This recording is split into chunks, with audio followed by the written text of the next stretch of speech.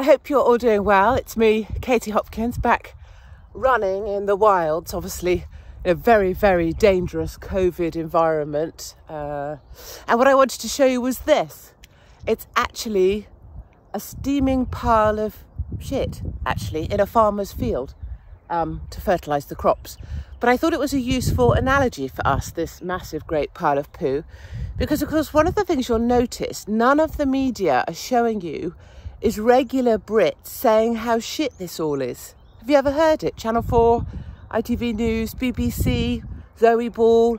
Have you ever heard regular Brits like you or me going online and saying, or on the radio or on TV going, actually, this is really shit. It's shit for my kids. It's shit for our family. It's shit for our relationship.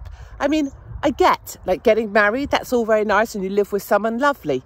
But none of us signed up to do that 24/7 now, did we? Same with having a baby, really. Oh, a baby, that'll be nice. They'll go to school, they'll grow up, maybe they'll come visit me when I'm old and incontinent. No one envisaged living with their children 24/7 either.